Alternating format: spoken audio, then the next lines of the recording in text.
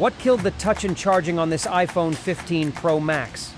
Today on the bench, we've got an iPhone 15 Pro Max with a strange issue. The phone powers on, but the touchscreen doesn't respond, and it won't charge.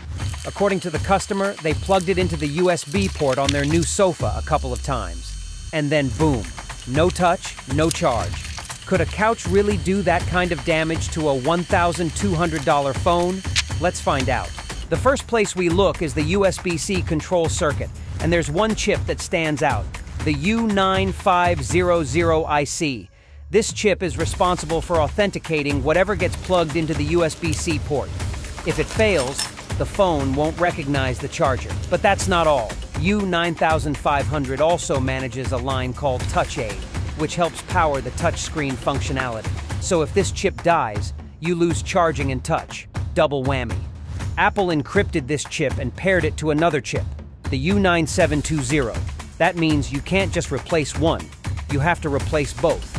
And not just any replacements. They must come from the same donor iPhone 15 Pro Max board. Yes, Apple made it that difficult. Thanks, Apple. So we carefully removed both chips from a working donor motherboard and installed them onto the dead board. We reconnect the screen, battery, and charge port, and nothing. Still no life.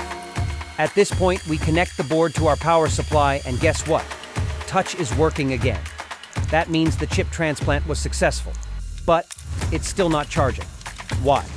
We check the battery connector and see only 0.01 volts instead of the usual 3.4 volts.